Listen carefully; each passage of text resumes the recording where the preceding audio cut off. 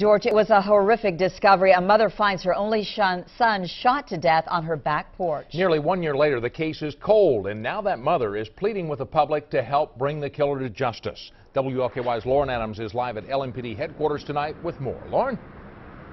Rick, family came here earlier tonight standing alongside police to make that plea. Now, police admit it's been about a year since they received any substantial tips, but the family of Quentin Logan is certain, Rick, someone knows something. I miss him every day. It's hard for me to go to my mother's house.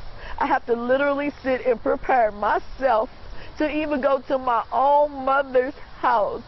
Because that's where, in the early morning hours of May 18, 2014, Michelle Seabrook's mother discovered the lifeless body of her brother, 38-year-old Quentin Logan. Vera Sumare had just returned from taking an elderly relative to the hospital when she saw her son slumped over, sitting on the porch of her 42nd Street home. I didn't feel no breath, no nothing. I see this every day, no matter what, on my job. When I'm doing my job, I see it, I feel it. While police have never identified a suspect, Michelle Seabrooks believes the killer was someone the family knew, someone her brother would have considered a friend.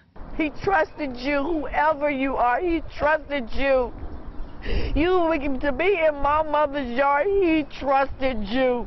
Alongside LMPD homicide detective Emily McKinley, who admits the case has grown cold. The case initially had some good leads. The family is pleading for answers. Help us have some peace. You know, that's all we want is some peace. Vera Sumare worries she might not live to see an arrest, but Michelle Seabrook says she has dedicated herself to giving her mother peace and her baby brother justice. I'm not going to give up. My brother deserves that much.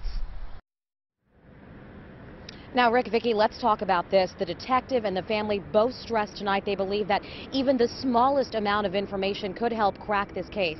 Now, the victim was last seen alive around midnight by his sister, as you just heard. It was around 1:30 when his mother found him. So anyone that was in that area between those hours, that's the 300 block of South 42nd Street, or anyone that might know anything about this case, is asked to please call 574-LMPD. Reporting live downtown tonight, Lauren Adams, WLKY News. Thank you, Lauren. And here's something else that could help. A neighbor who heard the gunshots reported seeing a woman dressed in a longer coat similar to a trench coat running across the street to a waiting car. He described it as a white Lincoln Town car. Again, anyone with information is asked